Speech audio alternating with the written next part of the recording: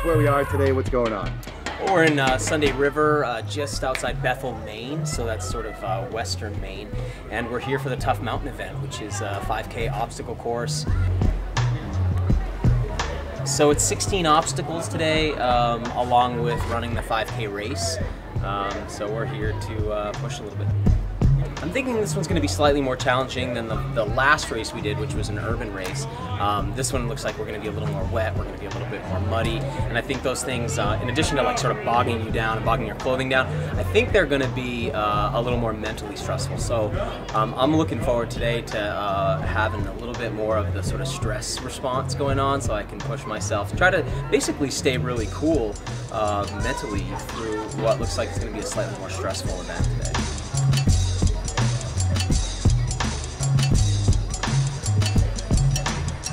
Normally we'd be at home training. Today we train every day.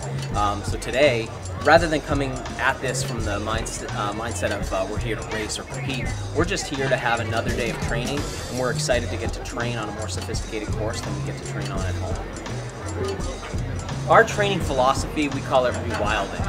And our idea is that if you look at any kind of wild animal, even the wild animals that might live in your backyard like a squirrel, you watch a couple hours of squirrel movement and you're seeing essentially an organism on an obstacle course. So you watch that squirrel jump up into the tree and maybe scurry up the side of it and then run across the balance beam of a branch and then jump from one branch to the next branch and then jump out of that. You're watching that kind of movement and you think, wow, this looks a lot like what a person looks like on an obstacle course, except that's just the day-to-day life for a mammal. That's how mammals live.